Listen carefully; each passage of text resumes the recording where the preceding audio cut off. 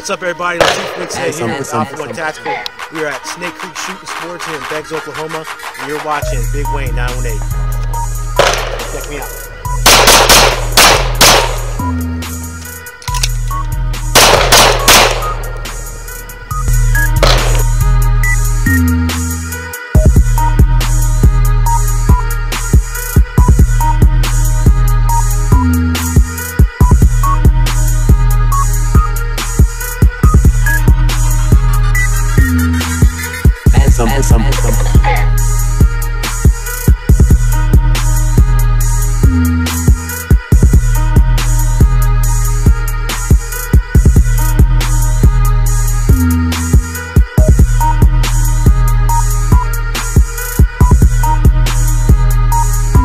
Hey, what up, YouTube? It's your boy Big Wayne 918, and I'm back up in this thing here.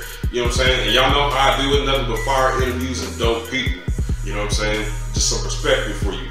And today I got this brother with me. He got a list of things here. I got him broken down right here. You know what I'm saying? So I don't want to mess it up, okay? He is a skilled SWAT assistant team leader, okay? Dignitary protection specialist, firearms instructor, and state law enforcement. Y'all give it up for Latif Whitsett, man. I appreciate you, man. Thanks for having me. For sure, man. Appreciate so definitely we're gonna get into it. We're gonna get into gun safety, your teachers and all that. Yeah. But let's take me back to the beginning, man. How did you get so engulfed in law enforcement, and what brought you to Oklahoma? Man, you know what? The crazy part about all this is I started thinking about Alpha One when I was 16 years old. Okay. You know, I started making an email address, and it was Alpha1Tactics_INC, and I didn't even have finished high school yet. Okay. For some reason, I knew that this was going to be something that I wanted to continue and pursue. Was just firearm safety training, that kind of thing. So after watching all the military movies and SWAT movies and everything else, I knew that's kind of something I wanted to do. You know, my father and his family served in the military. And so I just found out my great-grandfather served in World War II as well. So it was a passion throughout the Whitsett lineage for us to serve. I unfortunately got a pretty severe injury in football, so I broke my leg. I had a medal going through it. So the military was out of the picture for me, you know, because there's no waiver for that at that point. So I started looking at it and going, what do I want to do? I knew that I had a passion to serve. I knew that I wanted to help the community. I knew I wanted to make things better. And so I said, you know what, I'm going law enforcement. So I came to Oklahoma. I didn't have a high school diploma. I didn't have a GED. I didn't have anything. Oh. Yeah, so. That's basically nothing. Nothing. I had nothing. I come from a very poor home, you know what I mean? My mother was addicted to drugs. You know, my dad took us in, me raised by our stepmother, in a 2-bedroom apartment. You know, me and my brother grew up in that apartment until we were adults. You know what I mean? And then when we hit our 20s, my dad got a house because my sister was born. But grew up in a pretty low income area, so I've seen it all, and I knew that there's always something better out there. My dad always strives to make things better, no matter if it was working 3 jobs. Yeah. It didn't matter if you didn't see him at the football games because you knew where he was. But in that work, man. Yeah, exactly. Families to take care of, man. Yeah. I know I missed both of my kids' events yesterday because of working. So I know, man, it's always a sacrifice. It is, man, and it's a good one. You know, they understand it and they respect it, and that's what I did with my dad. When those games were going, I knew that he was working to provide for us, and so I took his work ethic moving on, even though I dropped out my senior year because I was hurt. I mean, I couldn't play ball. I couldn't do anything really. I started falling with the wrong crowd because I was hurt, couldn't go to the military. You know what I mean? So after years and years of working, you know, living on the street as well, you know, I saw an opportunity in Oklahoma. My brother moved down here as a convicted felon, so he left, and I saw how he changed his life. You know, he started working, things were going good for him. And I said, man, let me go see what this Oklahoma's all about. So I came down here to visit my brother. You know, my grandparents from Turley. Brother in Turley, been there forever. And so went to grandma's house first. I was like, okay, where we at? Whole new world. Country out here. Whole new world. Yeah. So my uncle took me in. He was in Mohawk Manor, and so so I stayed there for a while with him, and then went back to school. By the grace, Oklahoma has the homeschool rule, so you could be homeschooled. You can test in and go to community college. So I wasn't never an idiot. I was just, you know what I mean? Doing my own stuff. So I went ahead and enrolled in TCC. Got my high school diploma. Got my college. Went to Langston. Okay. Yeah, Dr. Art Williams. He's my professor. Okay. Crazy Dr. Art. You call me flashlight cop. Yeah, no, I know. Yeah. Loved him, man. Still love him. And and then I enrolled in Tulsa County. I didn't have any idea what I was going to do with county. They didn't tell me I had to work the jail, anything. They just said, hey, well, I was just happy to be on. You know? So you were a CO? Yeah, I started off as CO. Yeah. Okay, Did that for about 3 years, and then promoted to deputy after that. So they started seeing the hunger, you know.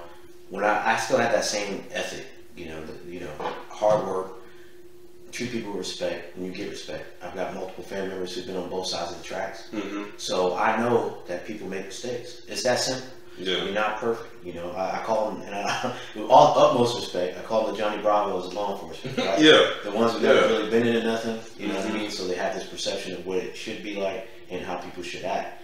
But there's no balance there, it's only bias. So that jail changed my life because I got to learn behavior of people, their stories, you know. And moreover, like I told my students when I started teaching at the jail academy, people make mistakes. Not one of you in this room is perfect. So don't go down there with that philosophy of you are, because you won't last here. The reason why I lasted at jail is because I treated everybody with respect. Now, when you disrespected me, we had a conversation. You know what I mean? Hey, let's not cross that line. We're getting a little foolish here. You know what I mean? Just like you would anybody else in the street. You know, hey, chill, you know? And it worked out so well. I had more good memories from working at jail than bad. Those guys were some of the funniest people on planet Earth. What county was this? This Camp Tulsa. Tulsa County, okay. It was, so you got from the Moss. Yes, I was the Moss. The Moss. Oh, the Moss. Man. And I worked high bond, no bond. So these guys are in for armed robbery all the way up to murder one. Oh, okay. And so, you know, you see the street side. Hey, this is for real. But I had such a respect for them. And even when I see them in the street, some of them when I worked at the lower level pods, it's still the same respect. Now, I enjoyed it. I still enjoy it. You know, in 2018, I promoted to corporal, and they gave me an opportunity to work for the Tulsa Housing Authority. Okay. And so they said, you know, we have, at this point, 17 properties throughout Tulsa. And we are going to give you a sergeant, so they put somebody over me, and then 6 deputies. And these guys were hand selected, you know, for their skill set, you know, through their resume, interview process. And I can tell you, it was some of the humblest people, but they also had the job to, you know, they knew what their job was, you know, to take care of business out in the field. So we had everything from Comanche, Apache. It was crazy going back to Mohawk.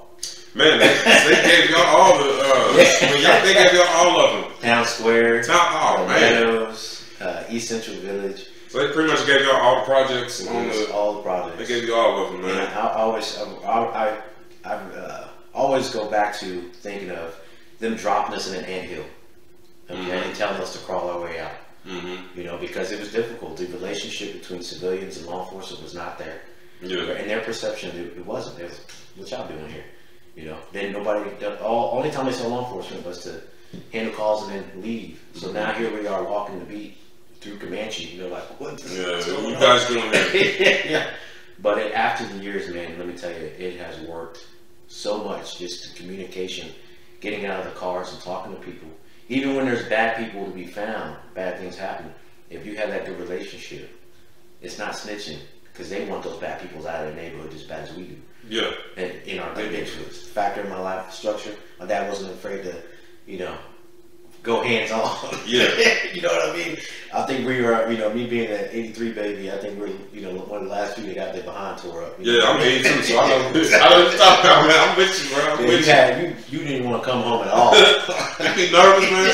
Bumps in your stomach. And it seemed like everyone else, you get thrown to school, everybody else be happy. For real. It's a nice day.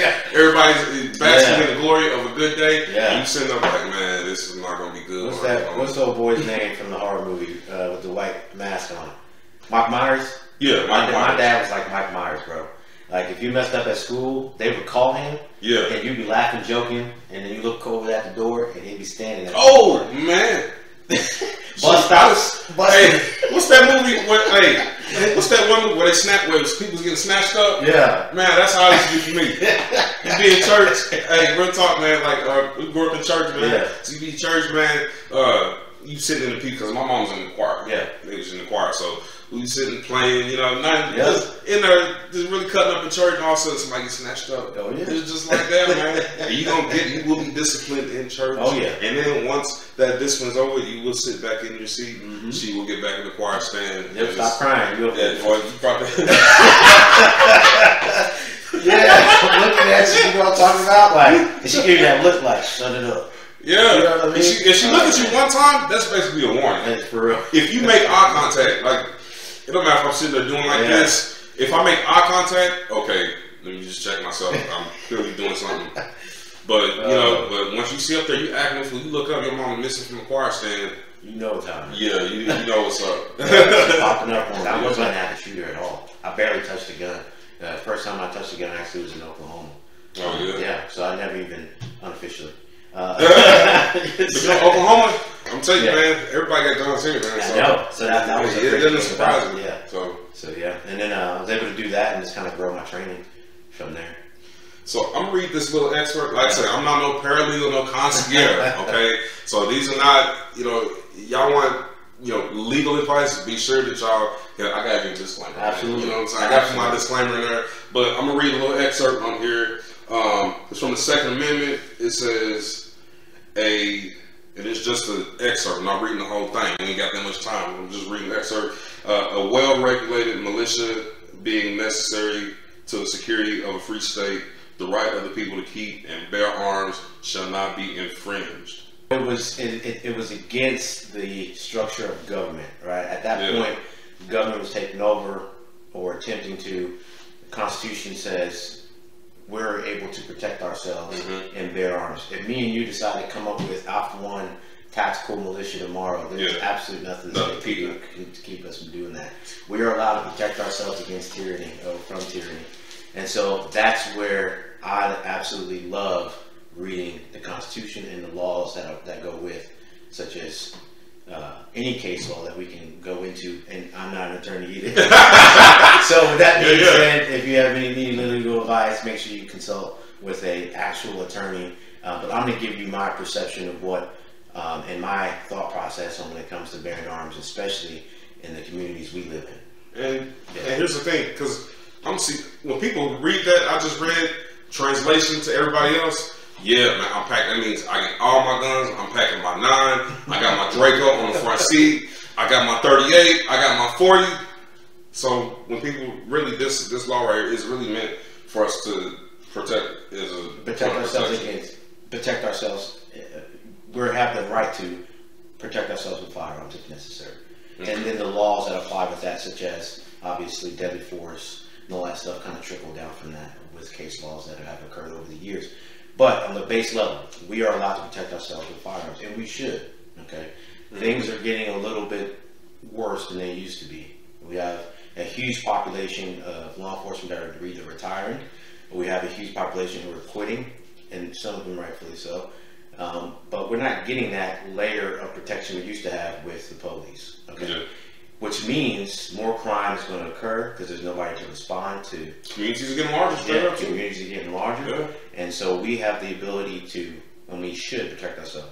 One of the things I hate is when I hear I don't want to get a gun because, you know, the stigma of bad guns are for bad guys. Right? Bad guys have guns. I'm scared of it. I don't want nothing to do with it. You're right about one thing. Bad guys do have guns, and they have a lot of them. They don't care about laws at all. Their job is to complete whatever mission they have in their head, whether that be robbing you, stealing from you, killing you, right? And if we have no layer of protection at all, but hope ain't gonna work. No. Hope don't win wars. No. No. So the only way that we can become more of a protected, safe community is for us to bear arms. You have to be able to say, okay, you know what, I'll put it aside. But what's going to alleviate that stress? Training. Simply going to a class and getting yourself in a basic level intro class and saying, okay, and now I have to start building on my foundation. You don't start year 1 in college and know year 4 stuff. You got to start on ground level. Yeah. Like, it's like going with the ABCs all over again, and that's okay. Personally speaking, like I said earlier, I was a beginner shooter. I never shot a gun ever until I started learning, going to classes, looking at YouTube, learning how to break my gun apart, how to clean up all this stuff, until I got comfortable enough to go to the range by myself and then build upon my skill set. But we have to get rid of the stigma that we should not have guns in our communities, because there are great law-abiding citizens in these communities that should be able to protect themselves, and they shouldn't be scared of that gun. Yeah. And that's what we do here at Snake Creek. We help you get prepared for possibly the worst day of your life. So y'all hear that, man? It's all about protection, okay? Look, before you choose your loadout, okay? Take a class. I got my man right here. He's gonna educate you, and we do a couple demos. Absolutely, you know what I'm saying?